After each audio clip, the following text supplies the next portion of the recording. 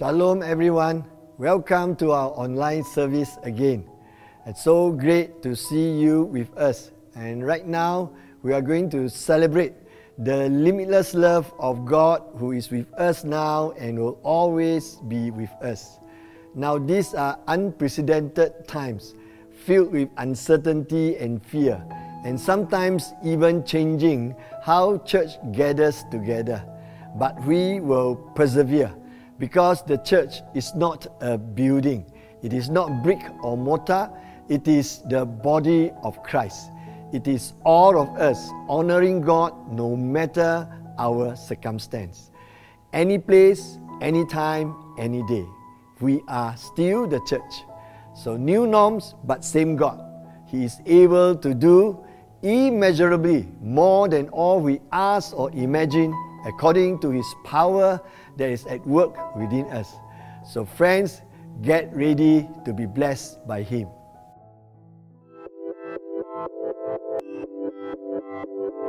Faith, hope, love. These three are of the highest calling, but these three are risky. Faith is risky. My mind demands that things be explained, demands that I reason, demands that I quantify. Like doubting Thomas, I want to touch or I struggle to believe. Have I seen God? No, I haven't. Yet here I am, remaining, persisting to place God at the center of my life. Though my eye has not seen Him and my ear has not heard Him, I persist. Faith, it's a risk. Hope, like faith, is risky.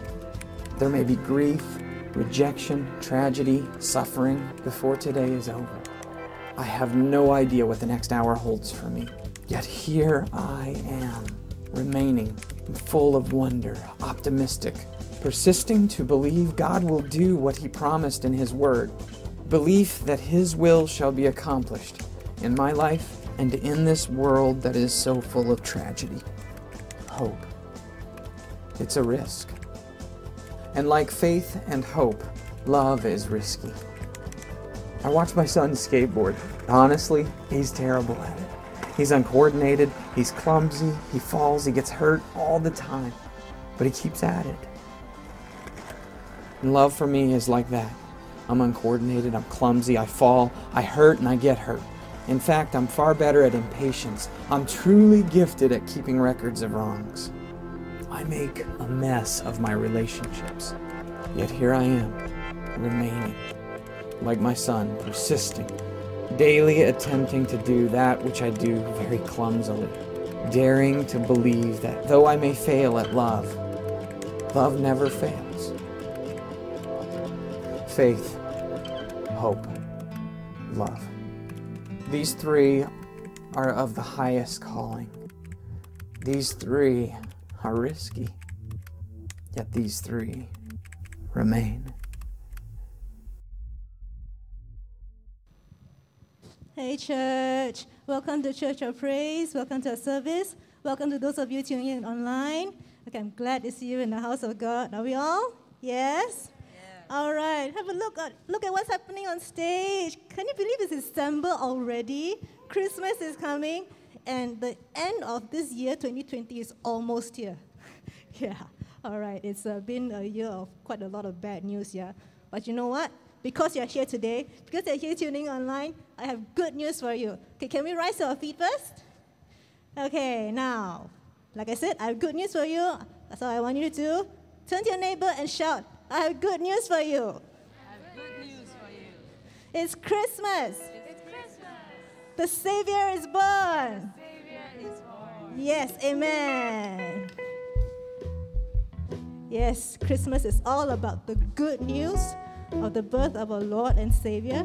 So let's sing the good news today. Let's raise our hands to Him.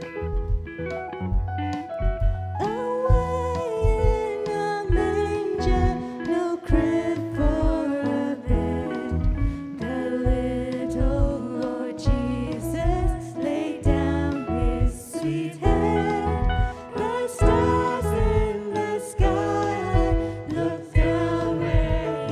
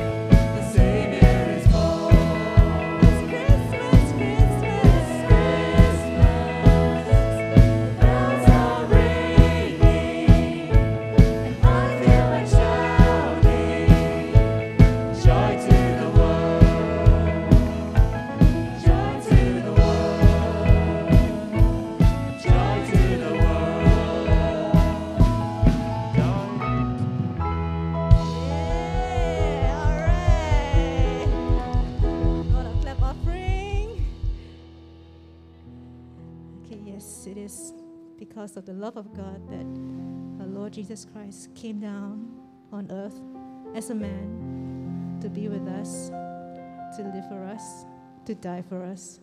And so, Lord, so now let's all of us please think on His love. Let's think on His love, sing of His love, and speak of His love to the people around us.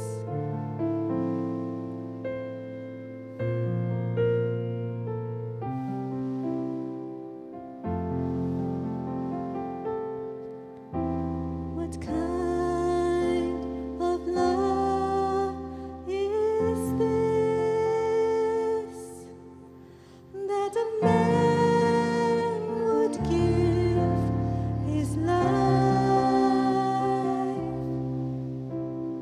for a dying world that may never recognize? You made a way, you made a way. How great is your love? How great is your love? How great is your love that you have poured on us? How great is your love? How great is your love? How great is your love for us? What kind of love is this that a man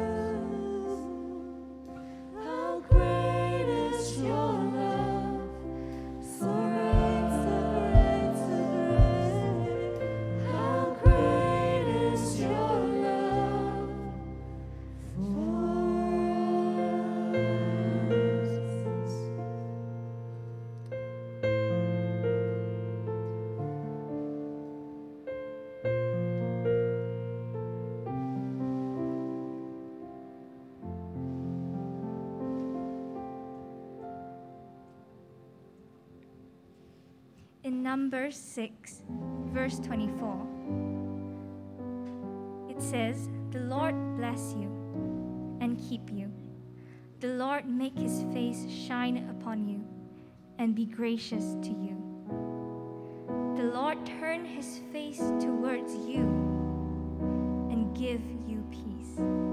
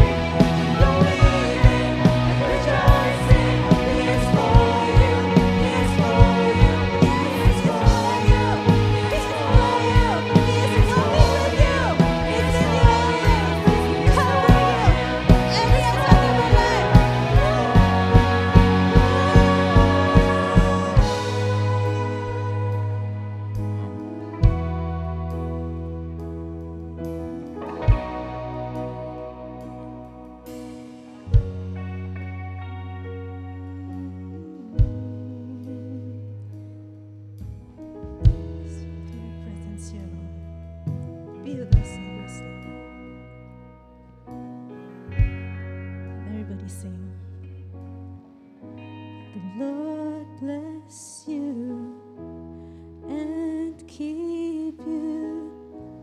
Make his face shine upon you. Be gracious to you. The Lord turn his face toward you and give you peace. Yes, Lord. Yes, Lord. We claim all the promises in your word, Lord. We claim them with our hands, we claim them with our hearts. Lord, we love you, Lord. We're so grateful for everything you've bestowed on us, Lord, for all the blessings you rain down on us, Lord. Lord, I just pray that, I just thank you for always being with us, all through this year, all through next year, and the next, down to our children and their children and their children, all generations downwards. Lord, you are with us, Lord. You are with us. You are for us, Lord. I just want to thank you for being so faithful, being so loving, Lord, even though we don't deserve it, Lord. Lord, that you are with us, Lord. So right now, Lord, please help us to always remember you, to walk with you closely, Lord, to spend time with you, Lord, in fellowship with you. So right now, Lord, as we move on with the rest of the service, I pray that you please anoint our pastor, Lord, our Pastor Mike, even as he brings your word, brings us your word, Lord, that what words come from his mouth will never return void, Lord. So, and Lord, also pray that you bless the time of communion later, and we leave the rest of the service in your hands, Lord. So right now, Lord, we thank you in Jesus' name, and all God's people say, Amen. Okay, we have Sister Jasmine with announcements. Thank you. All right. Thank you, Sister Diana and team, for leading us into a great time of worship. Woo!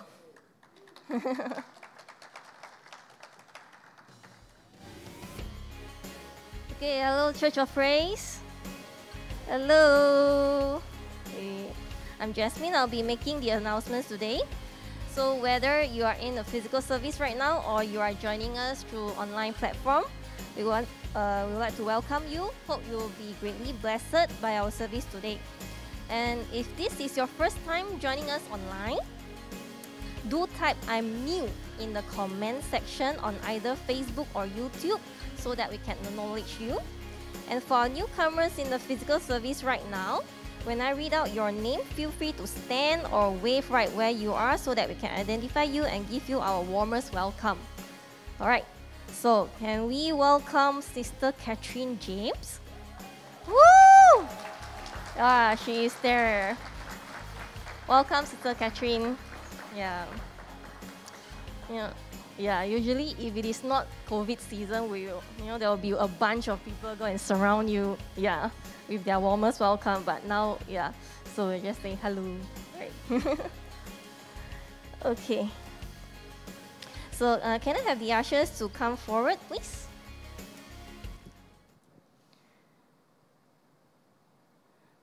Let's pray for the tithes and offerings.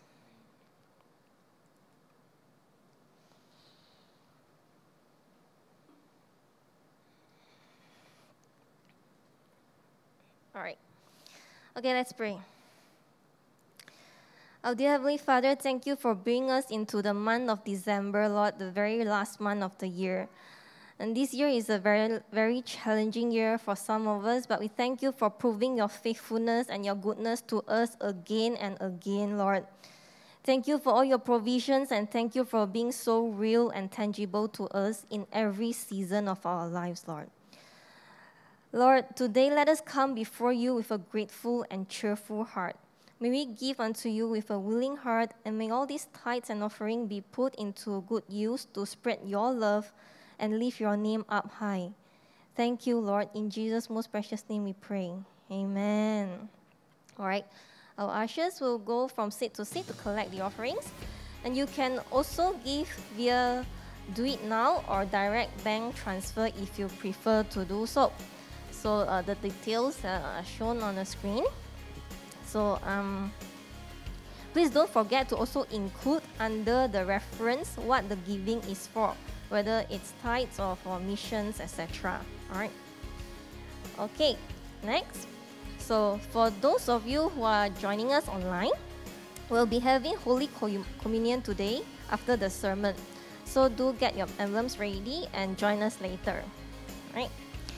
Okay, so did you all notice all the beautiful Christmas decorations the moment you step into the church just now? Yes? Yeah.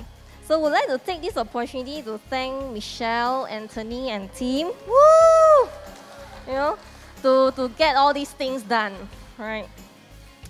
And this is definitely a product of great teamwork, I would say, right? And this is what happened when God's people put their God-given talent into good use. Amen. So we see all these beautiful products. Yeah, very impressive. Okay, so all these Christmas decorations also reminded us that Christmas is coming. So we'll be having physical as well as online services on 25th December at 10 a.m.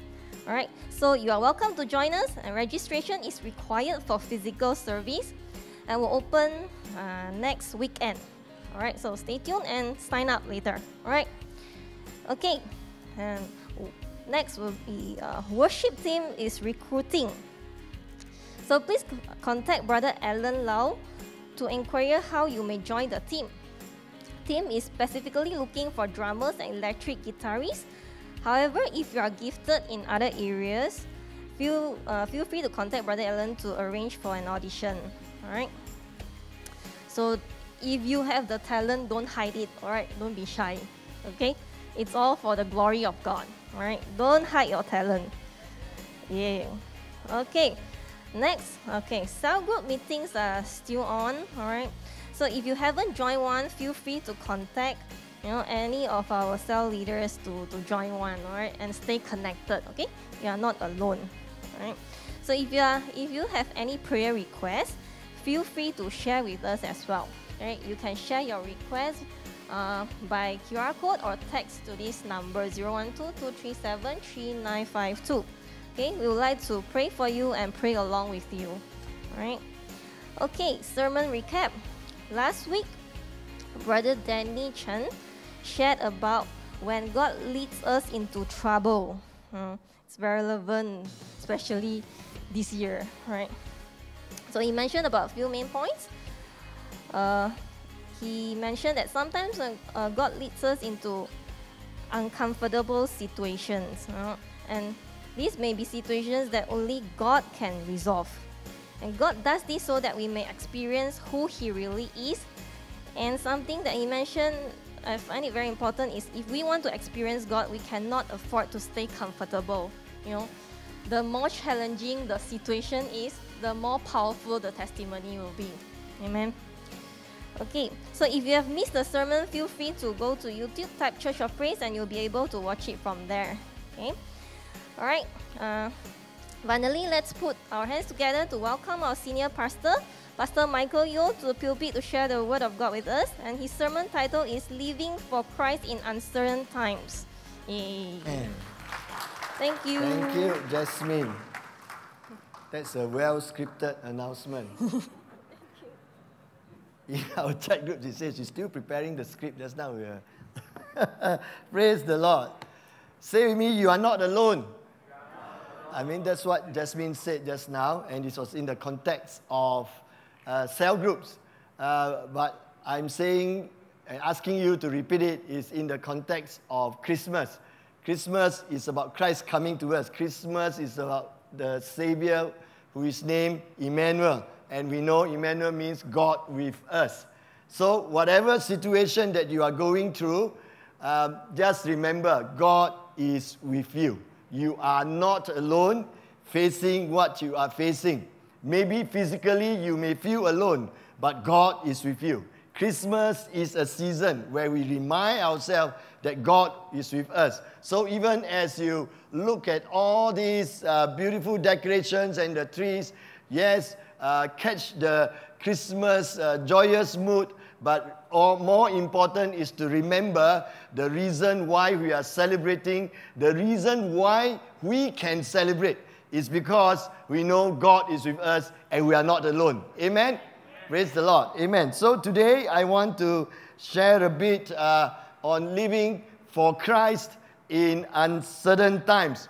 So obviously, two observations. We are definitely living in uncertain times. And some people came up with all these humorous quotes and cartoons, and I find sometimes can be quite appropriate. And so there's this Mr. Bean. He says, I still have not decided where to go for Easter, debating between the bedroom or the living room. So I guess it must be in the context of the MCO, cannot go out, all right? The other one is this. It says, finally, COVID-19 is gone. Now, how do we get out? You know? So many uncertainties in many different ways. But more on a serious note, we are not certain about many things. And in fact, for those who are having mental issues and those caregivers, they are not very certain how this will play out, especially in the lives of those with mental sickness. And this article in the Straits Times explore about it, and they are quite concerned how this COVID-19 is impacting, in fact, not just those who are mentally unwell, but even those who are normal in all circumstances. But because of the continuous pressure of trying to cope with the situation, some people have a hard time. And some are also very concerned about the impact on those who need palliative care and people who may be suffering from cancer or life-threatening disease where they really need people to nurse them. But because of these new norms, and so it's quite difficult to do their job. So these are some of the things, some of the concerns because of the uncertainty that is behind everything. And so we are living in uncertain times. In fact, I've never been so uncertain as a pastor until this season, actually. Honestly, I mean, we go to Bible school, we are not prepared to face a pandemic like COVID-19, you know, 20, 30 years ago.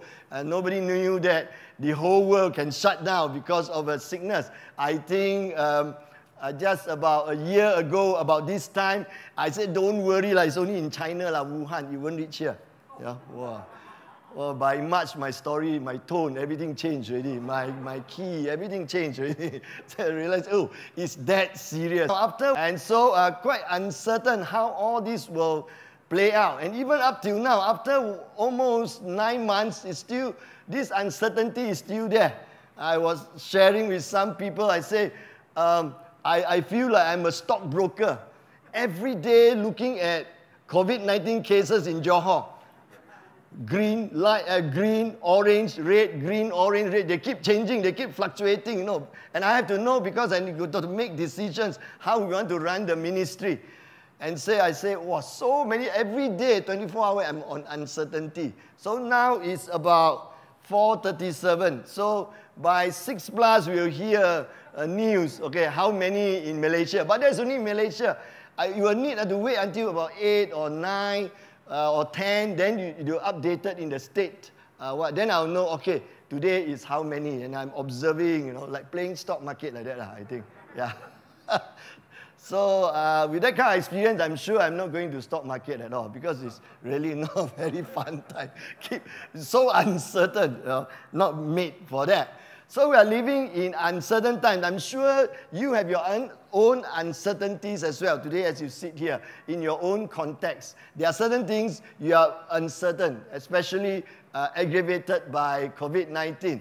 And we are not, but then again, we are not just living through uncertain times. We are at the same time asked to live for Christ. And this is a calling from God. And in Colossians 3:17, everything you do or say should be done to obey Jesus your Lord. And this is in the context of any time, whatever situation that you are going through. It's not only just the good times, but even in the challenging times, even the uncertain times like that, even in a pandemic like this, going through a pandemic like this, everything we do or say should be done to obey Jesus our Lord.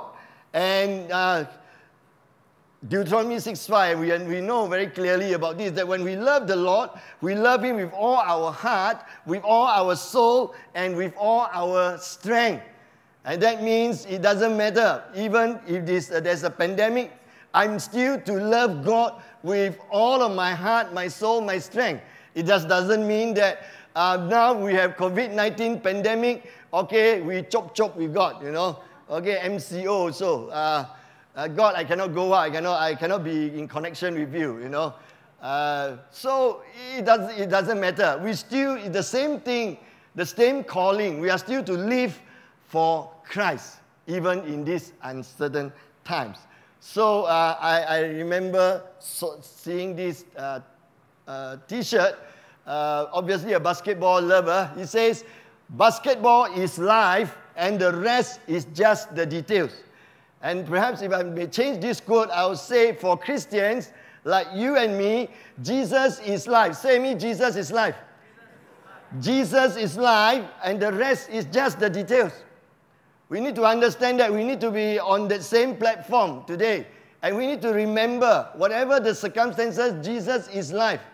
Jesus is life for us pre-COVID-19, during COVID-19, and post-COVID-19. Doesn't matter. Jesus is life. And the rest, the pandemic, is just details. And so this is of utmost importance. So the question is, how then can we live for Christ in uncertain times like this? And I like to take from Philippians 1:19 to 26. And I chose this because Paul, we all know that Paul wrote this letter in prison and he was living in uncertain times. He was in an uncertain situation. He doesn't know he'll be sentenced to life, he'll be released, or he'll be probably executed. But yet at that same time, when he writes this letter to encourage the churches, we understand how this man of God is handling uncertainties in his life. And he wrote to them, a part of it was this. He says, "For I know that through your prayers," maybe you read together, yeah, 1, 2, 3. "For I know that through your prayers and the help given by the Spirit of Jesus Christ, what has happened to me will turn out for your deliverance, for my deliverance. I eagerly expect and hope that I will in no way be ashamed, but will have sufficient courage so that now as always, Christ will be exalted in my body, whether by life or by death." So I love this. Now, as always, even in this time of uncertainty, as always, as even when it was time of certainty, it's always that Christ will be exalted. And then he says, let's do it again, 1, 2, 3. "For to me, to live is Christ, to die is gain. And if I'm to go on living in this body, this will mean fruitful labor for me. Yet what shall I choose? I do not know. I am torn between the two. I desire to depart and be with Christ, which is better by far. But it is more necessary for you that I remain in the body. And convinced of this, I know that I will remain and I will continue with all of you for your progress and joy in the faith, so that through my being with you again, your joy in Christ Jesus will overflow on account of me." So how can we live for Christ in uncertain times? And what we can get from this passage and learn from Paul. How did he live in uncertain times? How did he live for Christ in uncertain times? And we're going to learn at least 3 lessons that I pick up from here. And the first is that we need to continue to trust God. Say with me, trust God. We need to continue to trust God. Paul says, "For I know that through your prayers and the help given by the Spirit of Jesus Christ, what has happened to me," means imprisonment, the imprisonment that has happened to me, "will turn out for my deliverance." Now, in that context, it's turned out for his sanctification, for his character building. That's what he was saying. So he is trusting that even a situation like this that has caused so much uncertainties to him, but yet at the same time in his heart, he is believing God that he will turn out for his deliverance. Any one of us here can say today that what the COVID-19 pandemic has happened to us, what has happened to us through the pandemic will turn out for our deliverance. Do we have that faith to believe in that? For Paul to live for Christ in uncertain times is to continue to trust God's plan and purpose for him. Paul may not have fully understood, and we do not fully understand why this pandemic is allowed, why we have to go through such a situation. May not have fully understood why God allowed him to place in prison, but he did know that it will all work out towards his deliverance, his sanctification, his character being built up through the situation. And it is of utmost importance that we be on the same page as him, that in situations like what we are going through now, we have to exercise the faith that all this that are happening to me and happening to us, though it's unpleasant most of the time, but yet we are going to believe that God is building all of us here to be more and more like Jesus. Can you hear amen from God's people? That is where He's heading. That's where God is leading us. Through every good times and bad times, God is building and molding us.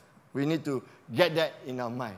We see this faith evident with many men of God, not just Paul, in Scripture when confronted with uncertainty and hard times. Of course, we have the greatest example of all, which is Jesus Christ at the Garden of Gethsemane, at the prospect of going to the cross and being crucified and dying a very painful and horrifying death. Jesus says, if you are willing, take away this cup of suffering. Obviously, it wasn't something that he wants to go through if he can, but he says, do what you want, not what I want. Or in other versions, not my will, but yours be done. Trusting God to use everything in life for His plans and purposes. Even though it may be unpleasant and we don't really look forward to it. But just trusting God. If it is your will, let your will be done. If this is the journey, this is the path that I have to go through, I will embrace it because I believe that everything will work out for my deliverance, for my sanctification, for my character building. And another example I could think of was King David. Now, there was a time, a season in his life when King David's son was trying to overthrow him.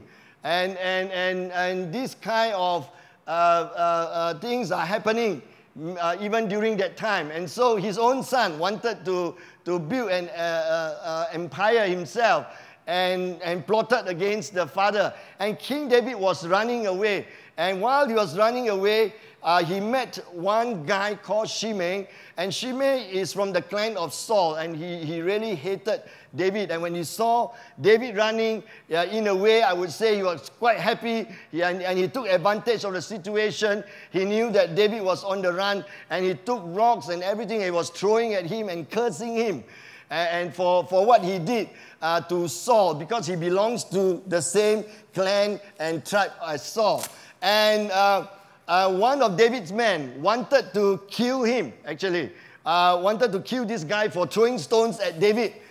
David's bodyguard, so to speak, Abishai, son of Zeruiah, said to the king, why should this dead dog, he was referring to Shimei, curse you, the king? Let me go over and cut off his head. And then you look at how David answered. David answered, he said, this does not concern you, sons of Zeruiah. He stopped them from killing him. He said, if this man, if he, Shimei, is cursing me because the Lord told him to, who can question him? Maybe the Lord will see my misery and repay me with something good for Shimei curses today. So even in that situation, David was surrendering everything to God. He chose not to react to the situation. How many of us, when we are in difficulty, we don't respond, but we react. We don't respond in faith, but we react in fear. in anger. And so this, again, is another man who is willing to trust God and continue to trust God, not just in the good times, but in the bad times as well. Romans 8:28 says, we know that in everything God works for the good of those who love Him. They are the people He called because that was His plan. And again, when we say about God works for the good, it does not mean necessarily that after your suffering, you're going to bless hundreds of times just like Job. Not necessarily financial blessing. But the context of this verse, when God works for the good, means God works for the building of your character and my character. Predestined to be like Him, more Christ-likeness in us. That is the thing that God is working in our lives. Through the season that He put us through, His main focus is to build your faith and my faith, that we come out stronger in our faith. You know, Lord of the Rings, the Fellowship of the Ring. How many of you have watched this movie? Well, some may be thinking, I watch also, it's okay, so you can put up. Yeah.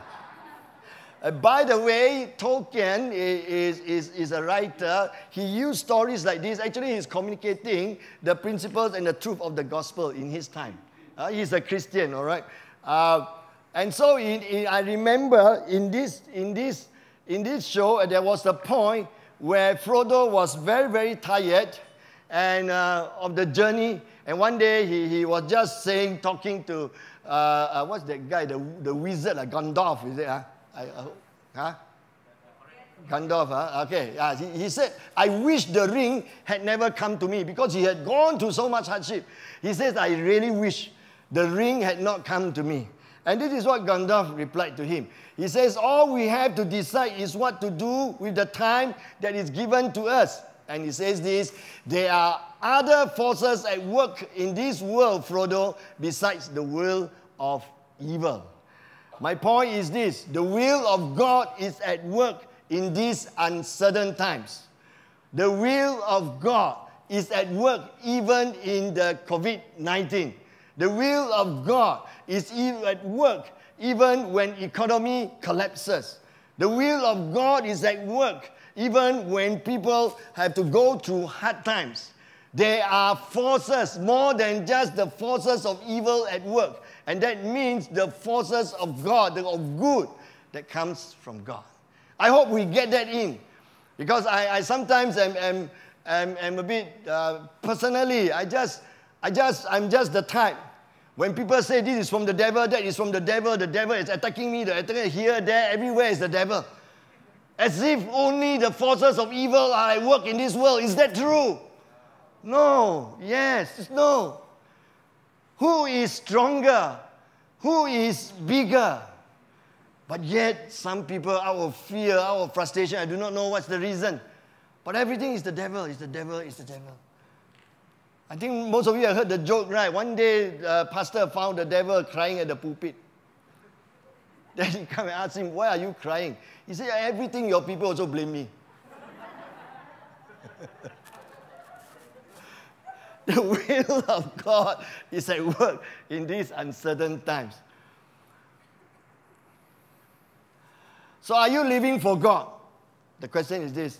My brothers and sisters, and those of you who are watching online, are you living for God and trusting in His plans even in these uncertain times? Or are you only trusting and submitting to His plans when He matches up with yours, align? This is what I want to do. And when all is well, then we live for God. The second thing, besides continuing to trust God, is to continue to glorify God. Say me, glorify God. Yeah, so just now, even Jasmine also said that, to glorify Him. But as Paul says, I eagerly expect and hope that I will be in no way be ashamed, but will have sufficient courage. So in the prison, sufficient courage, so that now, as always, Christ will be exalted in my body, whether by life or by death. That was his passion. He knows it is tough, and he embraces his weakness. That's why he says, we'll have sufficient. He says, I hope, I expect, I eagerly expect. Sharon, can I have the water? Yeah, just in case. Now, the word eagerly expect is in one word in Greek, and it actually has the idea of watching something with the head turned away from other objects.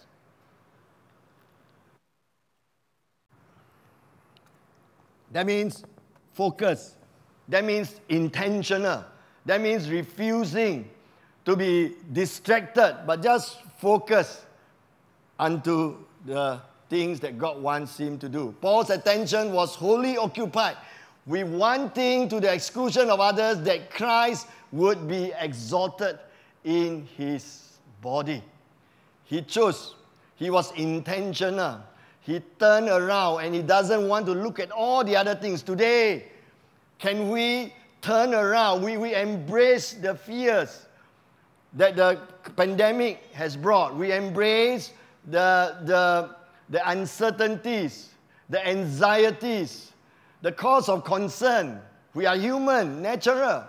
But yet, in this time, there will be moments we choose and we decide that no matter what, yes, I'm going through this, but my life is still to glorify Jesus.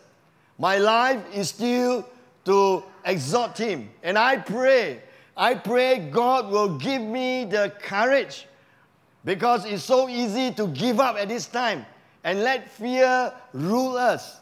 But I choose not to allow fear and anxiety to control my life, my behavior, my words, my actions, my thoughts. I choose not to.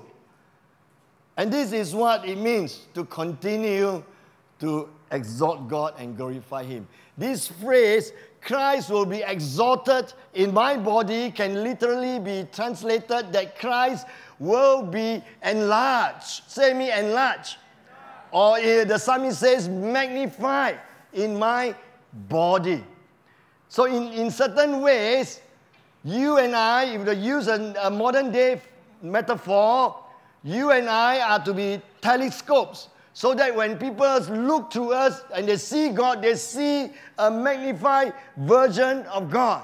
They don't, maybe without us, they will think that God is far away. Maybe without us, they will think that God is very small. But because of your actions, because of your faith, because of the continuing to trust him and your desire to want to glorify him, he sees in you a magnified Christ.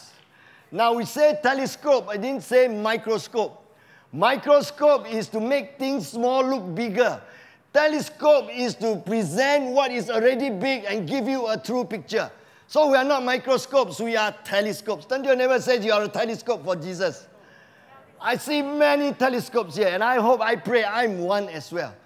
That when you see me and my life can magnify God, can magnify, and people see through the way that we live. And that must be our desire. I pray that will be our desire. If there's one thing that you don't know what you should be passionate for Jesus, for Jesus, today I tell you, one thing that you must be passionate for Jesus is to glorify him, is to magnify him, is that to have that desire, that be our prayer. That whatever that we do, even it's a little thing, but when people see the way we respond to the pandemic, when people see the way we respond to the real fears that are in our lives, they can see the bigness, the greatness of God in our lives. Amen. We make known to our friends lots of things on social media, right? Best food. I love food. I always ask people, please tell me where is the best this, best that. It's okay. You can also send to me. Cannot get my number, send to Sharon. She'll let me know. Okay. Best food, latest gadgets. Now it's iPhone 12. Jerry will always post on his Facebook one. No, but this message is not for him, actually, because he overcome already. Popular movies, Netflix top hits, trending movies. Sales and bargains, November 11, now December 12, coming, come on, Black Friday, White Friday, Grey Friday, whatever. We are promoting and we tell our friends, hey, I got this chip here, I got this chip there. And some people say we are like birds, cheap, cheap, cheap. Everything is cheap, right? So, I mean, it's fine. You're sharing something good. Praise the Lord. Go ahead with it. But the question is, are we making Christ known just as well? Do we make Christ known? Are we as excited? Are we as excited to share with fellow Christians what God is doing in my life? Are we as excited in sharing to pre-believers what God is doing in my life? Are we as convincing? Are we as passionate? Do we stop and take a snapshot of what God is doing in my life and quickly forward to them? Hey, see this. Look what God is doing in my life. That's why it's so important. That's why it's so important. I will tell the staff, something good news, they post in the staff group. I will say, please post in the leaders group. And sometimes I tell Christina, please broadcast it. This is good news. Make it known. By making known some of these good things that are happening in the church and in Christian lives, we are making Christ known. That's the whole point of it. We are not glorifying the church. We are not glorifying an individual. We are glorifying Christ, who is at work in such instances. Are we exalting or magnifying Him? Are we making Him viral? God grant us that grace, that we will be used by God to make Him viral in the internet. Amen? Charles Ellicott says, my body, I love his phrase, my body will be the theater. My body will be the theater, will be the cinema, will be the big screen in which Christ's glory is displayed. My body, your body, big screens. How big now are the TV screens? I don't know. How many? 100 something inches. Yeah. So we are all 100 something inches big screen for Jesus Christ, We are not the tiny, tiny, small handphone one. The eye also have to look. People look at us. They must squint their eye to see Jesus in you. Got Jesus, man. So I'm just being naughty. I know I'm not talking about you, all right? Not to those online. Other people, maybe, yeah. The world judges Christ. These are speaker's favorite, defensive words. The world judges Christ by his followers. When a Christian goes through a trial, everybody watches, and it shows what our life really is. We need to get that in us. What does your life shout when you go through trials and uncertainties in times like this? What does it speak to everybody who watches? Is it fear or faith? Is it confidence or anxiety? Does it declare my way, my comfort, my dreams? Or does it speak Christ, the gospel, and the glory of God? That is what it means to continue to glorify God in uncertain times and to live for Him. William Carey, we know, one of the greatest missionary, people call him the father of missions, great work in India. And when he was dying, his friend Mr. Duff came and was talking to him. And before he left, he told this man, he said, Mr. Duff, you have been speaking about Dr. Carey. Dr. Carey, when I'm gone, say nothing about Dr. Carey. Speak about Dr. Carey's Savior. He has everything. He has the right perspective. He has it. And that's what it's all about. It's not about me. It's not about you. It's not about any individual. It is about our Savior. It is about our Lord. It is about our Jesus Christ. That's all. So those of you, you are doing well and people are giving you praises, praise the Lord. And people are encouraged, inspired by your life of faith, praise the Lord. But remember to always push it back to the Lord Jesus Christ in your own way. You know, how many of you know Toto? There's this song, Africa. Nobody dare to put because you'll be as young as me, right? Yeah. So there's this song, it's a top hit. Those of you younger one, please go and Google and hear this song. Then you know where your pastor coming from. I'm not asking you to follow Toto. Just want you to understand me. Okay, anyway, this song was quite top hit before. And I want to show you something. They did something in a desert in Africa. So can we have the video? Yeah. Toto's Africa is going to bless the rains for the rest of time.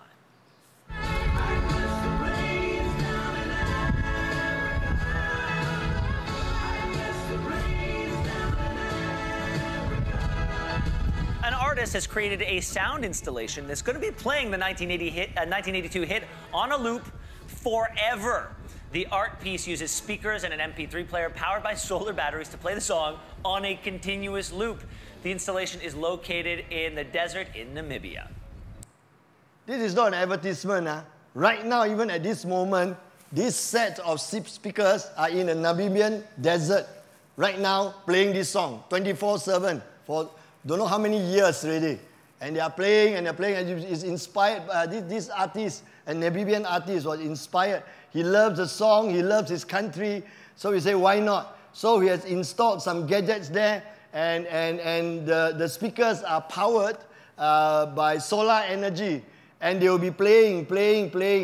And he'll probably just once in a while go there and do some maintenance on the battery.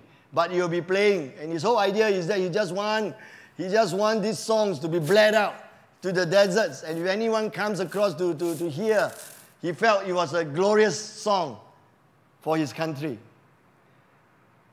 To me, I look at that and I pray that you and I will be speakers for the Lord. You and I will be 24/7 speakers for the Lord. Our lives will be just like the speakers. And our lives will be blaring out the song of Jesus Christ. The song of Jesus Christ through all eternity. As long as we live. Christians, as long as they are Christians in this world, before Jesus comes, our lives will be a song unto the Lord, blaring out into the desert, which is this world. A desert that is dry, that doesn't have an answer to what they are going through. But we have. And may we glorify God in that way. So I pray that every one of us, we are the minute little speakers. But when we put together, we produce quite a credible sound, I tell you, when we are together and glorify the Lord together. The third thing is we need to continue to build people. Not just to glorify God, but to build people. Say me, build people. And that's one of our vision statement. All right? I understand. I was a bit surprised that some people that I thought should know the vision statement of the church didn't know actually. Do you all know the vision statement of this church? Okay, never mind. You need to put up your hand. We only have 3 statements. If you come down the lift, you come in You come in on the lift lobby, ground floor, level 1. You see a poster there. Only 6 words. Love God. Say me, love God. Love God. Build people. Share Christ. Let's go over again so you don't say you don't know the statement of this church and where we are going. Okay, this is everything we do, everything we live, breathe is towards this direction, towards building a community towards this direction. Everything we do, we want to stay focused. We may have many methods to do things, and we may even argue and have conflicts about what we do. But at the end of the day, our yardstick is to move into this direction. Okay, our way of making decisions is always move into this vision statement. Okay, 1, 2, 3. Love God. Build people. Share Christ. One more time. Love God. Build people. Share Christ. Amen. Hallelujah. And that's all we want to do. And that's what we believe God has called us to do as His people until He comes. This is what we do. There are many other little things that we do, but these are the main things. These are the direction. This is why, I always say, this is why I believe with my heart. This is why Jesus still leaves us behind after we get saved. Otherwise, we get saved, we could have just gone home already. Why waste our time here? More risky, right? For all you know, suddenly it's on backslide here. How can you say like that? Okay, I'm just a bit colloquial here. No, we weren't backslide. God is at work in our lives. But we have to build people. And I want to take this to, again, re-emphasize this point. All of us are here to build people. This is what Paul's passion is. Even though he is in prison, Even though he's facing uncertainty, even as he looks at his own life, he will have a lot of fear and anxiety as a person. But he knew, and when he communicates to people, he is reminding himself and to them, this is what he intends to do, and he will intend to do as long as he can. He says, if I am to go on living in the body, this will mean fruitful labor for me. And convinced of this, I know that I will remain and I will continue with all of you for your progress and joy in the faith, so that through my being with you again, your joy in Christ Jesus will overflow on account of me. Can someone say that about us? That when they are with us, the joy in Christ is overflowing on account of us, on account of me. Can people's life be inspired? That is why one of our values is inspiring worship services. We want you to have an experience here that on account of us, that your joy in Christ will overflow. We want to work and pray and move towards that. And this is our prayer, this is what we believe is our identity. This is what we are supposed to be. And it's not just corporately as a church, individually where we go. And so we are to build people. We are not here to tear down people, condemn people, and put them so low that they cannot bring themselves up again. Yes, we must correct people. Yes, we must discipline people. But let it all be done with love and wisdom. We are not preaching an easy gospel here. We are accountable to one another. We believe in iron sharpens iron. But yet love must be in the picture. Right motives must be in the picture. If ever I correct you, it is because I want to build you, not because I want to tear you down. There's a lot of difference. It's not because I'm angry or just because you're doing something that puts shame to me. No. My main motive has to be to build you up. And not just in the terms of correction. We must pray and try to be an encourager. How many of us we have friends who are encouragers, and we always feel good. The encouragers make easy friends, and we love that. We love them. Those people who are encouraging comes to you, always say something that they feel can encourage you. You will be drawn to them. And I think it is not just about people liking us. It is about our calling, about destiny, about what we should still continue to do, and in these uncertain times. Why? Because in these uncertain times, it's so easy to just be focused on ourselves and our own struggles. And we forgot that we have a responsibility to build others people up. We are just so caught up in trying to put the pieces together for our lives. And we understand that. All of us are going through that. All of us have our battles to fight.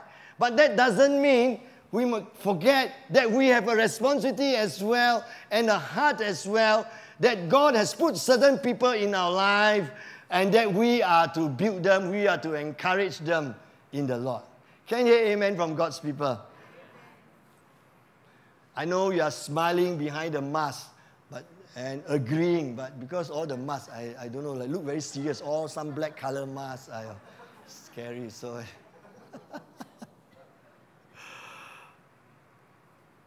While Paul considered the richness of going to be with Christ and how he was far better, so he wasn't fearful of death in prison, but he still felt compelled to stay and be with the Philippians for their spiritual progress. Now, progress is a military term that speaks of a pioneer advance, a new advance, a Greek military term referring to the army engineers who go before the troops to open the way into new territory. Maybe they do recce, maybe they build bridges. They are doing that. They are the first one, new territory. And Paul wanted the church of Philippi to spiritually advance in areas that they had never been before. So it's not just only providing, supporting, encouragement. His vision for the people is they not remain where they are. And this is also our vision as a church, that we ought to have for one another, not to remain where we are. We hope for everyone to continue to grow and develop in the Lord Jesus Christ. It is not my wish that after 10 years, 20 years you are with Church of Praise, you remain where you are. It is my wish that you all are progressing in your faith. That after 10 years in Church of Praise, you have reached a different level. After 20 years, you have reached a different level. This is what we hope to accomplish in your life by the grace of God. This is why we are here. We are not here just to do maintenance work. We are not here just to draw people into the church and let them remain where they are. We are here to challenge you personally, whether through the cell groups or through ministries or through the message like this. We are here to challenge you to rise up. Say me, rise up. Some of you need to rise up. The time like what Jasmine reminded about the speaker yesterday, that the time for the comfort zone thing is over. It is time. Today, perhaps this word is just to remind some of you, no more comfort zone. It's time to rise up and develop and grow. You are no longer to be staying where you are. By the grace of God, as the Lord speaks to your heart, the area that you are doing, yes, you may be doing this, but now God is telling you to do more. And you do. You don't be afraid if the Lord speaks to your heart. So of course, this you have to be prayerful. I'm a person who always will be prayerful. I have a lot of ideas, and sometimes I'm quite afraid of my ideas. I have to pray first. And I ask people, please pray along with me. Because think of ideas is very easy. The staff will say, Pastor, you only say idea, but we have to do the work.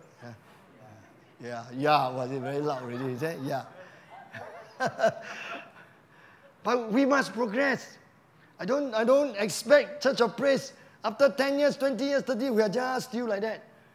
Happy where we are. No. We have to progress. We want people to progress in their spiritual life. And you are to help people in your life, in your circle.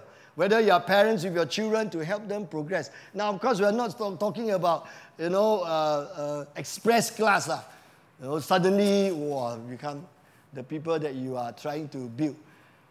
But you must be moving and planting seeds in their life. Sometimes you'll be very fast, sometimes you'll be very long, but it's fine. The main thing is that you, as a believer in Christ, you are concerned about the spiritual life of those around you, and you're praying and you're doing your part to build them in that sense. Paul says, and the things you have heard me say in the presence of many witnesses, entrust to reliable men who will also be qualified to teach others. This he told Timothy. And in this verse, we actually see that there were 4 generations of Christians Paul was referring to. Paul teaching Timothy, Timothy teaching other men teaching others. So 4 generations. So in a sense, it is about legacy. Christianity is about leaving a legacy. It's not just me receiving it and then I stop here and then I receive, I enjoy, and that's all. I do my part. No. It is about finding people that we can pass the legacy on and challenging them and encouraging them and praying for them and empowering them. And that is what it's all about. To live for Christ is to continually be a disciple who disciples others so one day they can do the same. So I pray. I know that there are many of you are already on this track, but there are some of you, this is probably something that you have not really seriously considered. And I want to challenge you that this is a calling God has on your life. And even in these uncertain times, this is no reason for those who are already doing, number one, no reason for you to stop discipling and encouraging people. Okay, you can do it online, you can do it through WhatsApp, but you are still, we are physically maybe at a distance, but socially we are still connected. And so we have to do that. And for those of you who have not yet even started on this journey, and you think for some reason that you may be too old or too young, there's no excuse. You start to rise up and start with one. Start with one. I always say start with one. You don't have to like want to save the whole world. Start with one that God has placed in your life. and invest something into this person's life and encourage this person either to come to church and get in a Bible study or go to a cell group and get them involved in activities that God can use to build their spiritual life. Start with one. So are you willing to be available to others, to encourage them, to share life experiences with them, and to help them spiritually progress? So I'm not talking about all of us have to go to Bible school and then be a Bible school teacher or can teach the Bible like some of the pastors. Then only you disciple people. No. None of the disciples of Jesus Christ went to Bible school, though they have their own tradition in religious studies, but the theology was totally in contradiction. And so they were all just going by faith as well, with a passion for Christ, and just doing life together. Say me, do life together. Do life together with somebody that in the process of doing life, you are imparting something, some values to them. Research actually points, and I'm talking to some of you who are older ones, and I'm specifically zooming the application to some of you. You don't like to be called uncles, aunties, but you're behaving like uncles, aunties. Maybe not in this church, other people's church, I don't know. Yeah, but I want to challenge all of you that you have a role to play in the lives of the young people in this church. Don't look at the young people and say, this is Tzu Yang's job lah. This is Christina's job lah. This is Anthony's job lah. This is pastor's job lah. No, it's everybody's job. It is you have with you, in you, inherently the power to influence the new generation for God. Instead of just saying, millennials are like that lah. They are the one who expect everything. I can't remember the word, entitled generation. They always use that word, and then then stay far, have all kind of concepts. I don't know. I know I'm not talking to you. You are okay. You all love the young people. Okay, yeah. But I want to highlight the importance. You are reaching out to young people. I want to tell you, your labor will not be in vain. You are connecting with them. Research actually, a recent research by Bana called Faith for Exile found that young people who grew up in the church and are still committed to core Christians' beliefs and practices are far more likely to have three things in common. Three things in common, all right? These young people. And what are they? Number one is they have meaningful relationships with not young people, but adults. Say me, adults. The young people who have meaningful relationships with adults in the church, they are the ones who are still connected when they grow up. 77% of them. The second group is the one not just only they have feeling relationship, they are connected to those older than them. And of course, those who come from Christian family, they admire the faith of their parents. So parents, take note. You need to live your life, your faith, live it out until the point that it can inspire your children. You are living a legacy. So you have, I'm sorry if you feel that I'm loading this on you, but research does say that way, that you have a very, very important. So I encourage you, I'm so happy for the parents that you are here today and you are here every week attending service. I challenge you to continue to do that. Even there are times you may feel you don't want to be here. Even there are times you don't know what Pastor Michael is saying and you have to pray for perseverance through the service. Please come. By you coming, you are inspiring at least your children.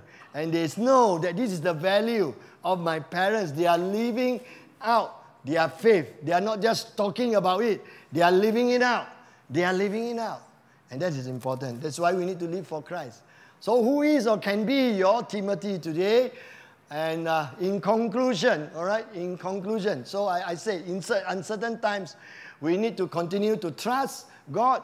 We need to continue to glorify God. And the third thing, we need to continue to build people. Three things. Three things that we need to do. And the key, the common word is continue.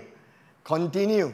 Because in a season like this, it's so easy to just give up, to just take 5 and just, oh, I got all these things I need to do. God, you just wait. All these things I know that I have to do this. But this is not the season. COVID-19 is the season. And I need to bring food to the table. I need to do this. I need to do that. So many things. And so as far as living for God, hold on first. But no. Did Paul hold on when he went to prison? Did he say, God, I'm in no mood lah. I'm now in prison. Don't ask me to serve you anymore. I need some space alone. I need to heal. I need to really think about things. Don't ask me to do any more things. No, he continued.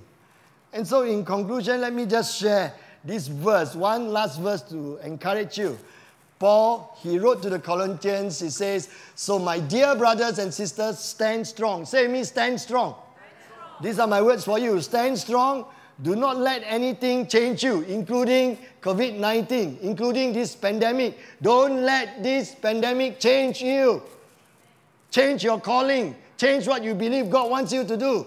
We must never allow that. We can adapt our ways to live our life. It is a new norm. But our calling is never a new norm. Our calling is always the same. So we don't let anything change us, our calling, our identity, our purpose in God. We always give ourselves fully. Say me fully. Not 50%, not 70%, not 80%. We give ourselves fully to the work of the Lord because you know that your work in the Lord is never wasted. Amen. Your faith will not be wasted. Your effort to glorify God will not be wasted. Your diligence in trying to encourage people and build people for the Lord and challenge them to live for the Lord will not be wasted. Take that in, brothers and sisters. Continue. Continue. Persistence will be rewarded. WD-40, right? Do you know what does WD-40 stands for? Anyone knows? What does WD-40 know? You know, I don't say, I say because I'm the preacher. Only one person knows WD. Now, let me show off sikit but not to glorify myself just to have fun a bit Okay. WD stands for water displacement. So it is in the kind, it prevents rust, so it stops water from staying where it is. And then do you know what 40 means or not? 40 actually means the number of times the company tried before developing an effective formula. In other words, 39 times they failed this formula. They couldn't produce what they want to produce. Only the 40 times, then they were able to produce this product that can really meet the needs. And so they realized that it's important for them to remind themselves that they did it 40 times. Baru success. Only successful. Hallelujah. Perseverance. Perseverance. I pray we are WD-40. Say with me, we are WD-40s. Maybe 400, maybe 4,000. I don't know. I don't know how long, but we're going to do it. We're going to do it. You know, let me close with this so-called testimony.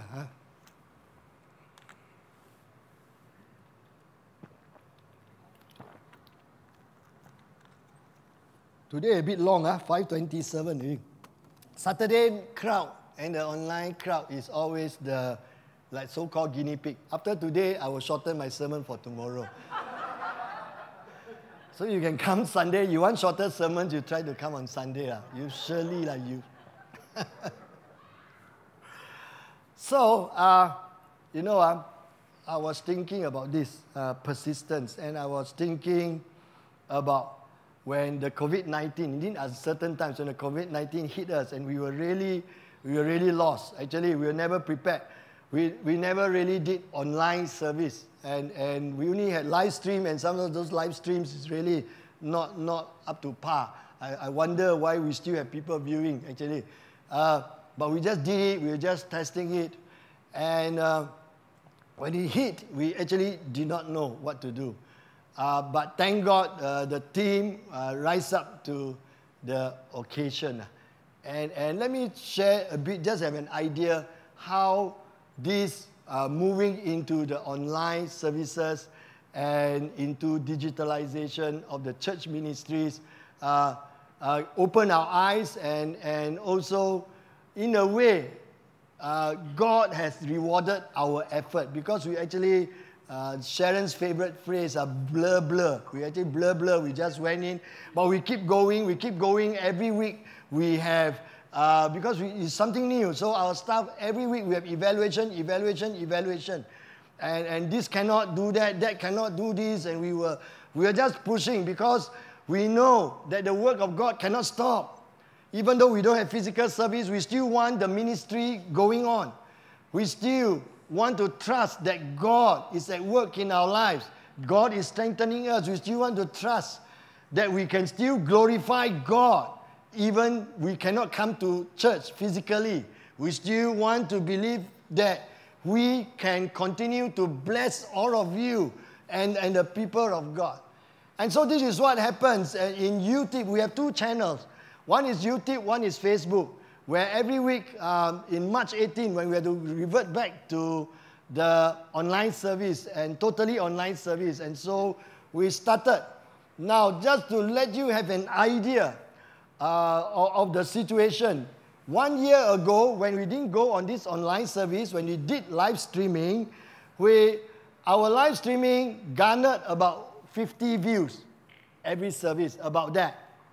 And then, after March, and we got in, and this is the first service that we did, COVID-19 and the Christian response, and now we have 741 views. 741 people view this sermon. It's a 13 times increase, beyond what we think. Used to be 50 people, but now 700 over people has watched this video. Now that is YouTube. Facebook, what about Facebook? Now Facebook live stream, we get about 245 views for that same service. For that same service about 1 year ago, before pre-COVID-19, before we had to push ourselves to go on this online thing. And now, after 1 year, this same sermon in Facebook have 2.6 thousand views. Can you imagine? So from 255 to 2.6 is 25 times increase. So in total, we have from 300 weekly online engagement, now we have 3,000 plus online engagement. And the key is that because the team decide to be steadfast, because the staff team decide, and some of the other people decide not to give up, decide to continue what we want to do, decide not to cave in to fear, decide to know our calling, to love God, to build people, to share Christ. This cannot change. And decide that we will continue this excellent spirit to improve. And so every day we are improving and we are trying and doing everything. And this is because we didn't give up. And I especially want to thank at this time two particular individuals. Of course, there's a big team behind them. But two particular individuals, I think we will not be able to come this far with the online service. And these two individuals is Jerry and Rachel. Where is Jerry and Rachel? And wave your hand. Where is Rachel? Rachel there behind. All covered face. But they did a lot of work behind. And they came in at the right time. I'm so thankful. And of course, they have a team behind. And the worship team as well. They have to adapt. And we have to come and play. And just very thankful. And because why? Because we believe that this cannot stop. We believe sharing Christ cannot stop. We believe building people cannot stop. We have to keep doing it. And God rewarded persistence. Open our eyes to bigger things. We never realized that now we can minister up to 3,000 people. And then we believe that the numbers will go bigger because this is on demand. And this is the trend now. People are watching service on demand. Just like Grab food Grab, you order your taxi also on demand, your food also on demand. This is the culture now. We are not here to try to pontificate about the goodness or badness about such culture, but this is the culture. And people who can adapt quickly, and we pray that as a church we can adapt. And we not only adapt, we want to innovate. In this season of uncertainty, we do not deny. We don't say, this will flow over, then next time everything will be back to normal. We do not deny that some things will never be back to normal. We do not deny that it is going to be very hard to do ministry now. We do not deny it. We want to face it, face on. We do not revert. We don't talk about past. Ayo, how nice. How nice no COVID-19. Our church always got physical service. How nice, how nice. We don't revert back to the past. We don't going to live in the past. This is the present. This is the future. COVID-19 has come. And even if it's gone, it has like an impact on us. And there are some things that we need to change. We do not resign. We do not give up. Say, die la, go to other church. Go and watch other people online service. Why so hard? Work so hard. Okay la, all the stuff. You all can go and find other work to do. No. We persist. Then we say we adapt. We innovate. We even be creative in how to do better. And we seek to be steadfastly agile in this season. And this is what it's all about. Living for Christ in uncertain times.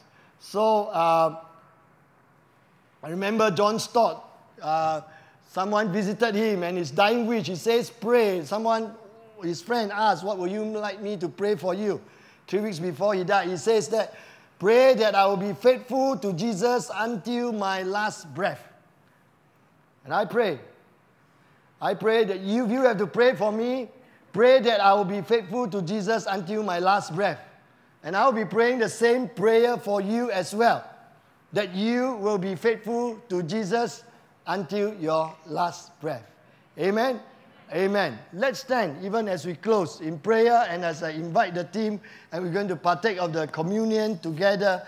And even those who are watching online, please get ready your emblems and let's have a word of prayer. Father, I just thank you for your word today.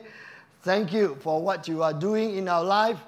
Thank you for your word today. Lord, we thank you that your word gives us clarity, direction, what to do. Even in these uncertain times, your commands are clear. Your commands are clear. And Lord, we pray, just as Paul prayed and wishes, that you grant us the courage. Grant us the courage to continue to trust you. Grant us the courage to continue to glorify you. Grant us the courage to continue to build the lives of the people who you have put into our lives and whom we can speak into and influence. Thank you, Abba, Father. Bless the preaching of your word. Lord, I pray you bring much grace into the lives of my brothers and sisters here. Lord, that they will increase in their faith. They will look to you. They will decide that whatever that happens, they will decide that you are behind the scene. You are still working out the big picture. And though at times we cannot even see you or feel you, but we will choose to believe that you are still at work, oh God, working out your plans and purposes for our lives, for your glory.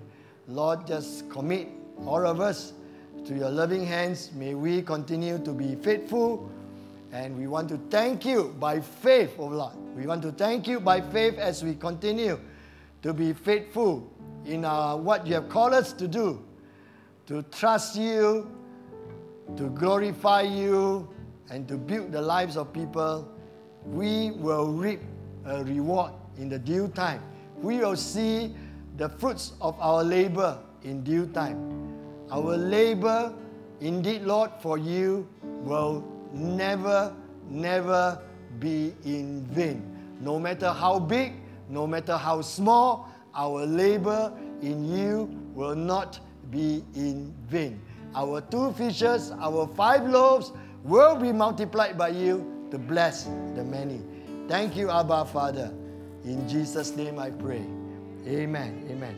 I'd like to now invite the leaders who are serving to come to the front. And I'd like the worship team to lead us with a song that I feel is appropriate in closing. And as we prepare for communion, those of you feel that you need to take a seat, feel free to take a seat. And those of you who would like to stand and worship, feel free. But we just want to prepare our hearts. We just want to prepare our hearts and be prayerful and be reflective on the Lord during this time. Amen. Amen. Worship you. What a very song we could ever sing. Worthy of all the praise we could ever bring. Worthy of every breath we could ever breathe. We'll live for you.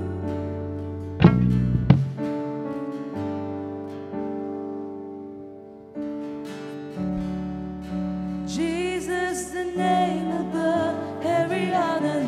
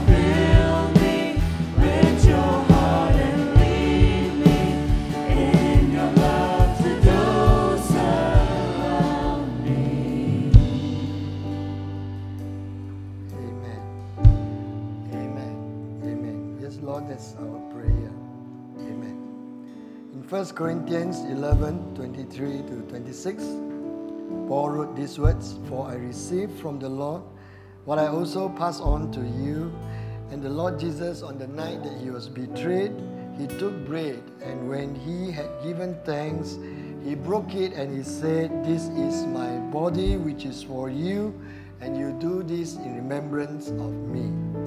And in the same way, after supper, Christ took the cup, saying, 'This cup is the new covenant in my blood, and you drink it in remembrance of me.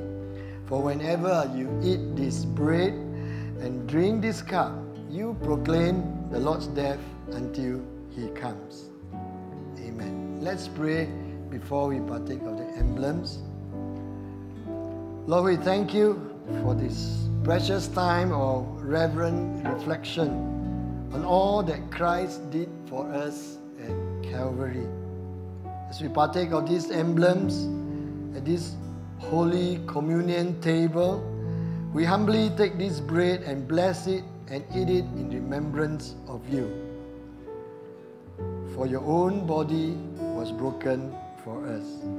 May we continue to lean on you in our hearts by faith, and with grateful thanks from this day and all days forward, may we walk worthy of our calling in Christ Jesus and live a life that is honoring you. And Lord, may we also come to you today in grateful remembrance of what the Lord Jesus Christ achieved on Calvary's cross for all of us, when he shed his precious blood on the cross to pay the price of our sin and became a ransom for many. We share this cup of blessing in Jesus' name, remembering how he himself took the cup in the upper room as the hour of his crucifixion drew near. And he said, "This is my blood, which is shed for many. Do this as often as you drink it in remembrance of me." Thank you, Lord, for this holy sacrament, and may we never approach the communion table in an unworthy manner, knowing that as often as we eat this bread and drink this cup, we proclaim the Lord's death until his second coming again in great glory and majesty. In Jesus' name we pray, amen. Let's partake of the bread together.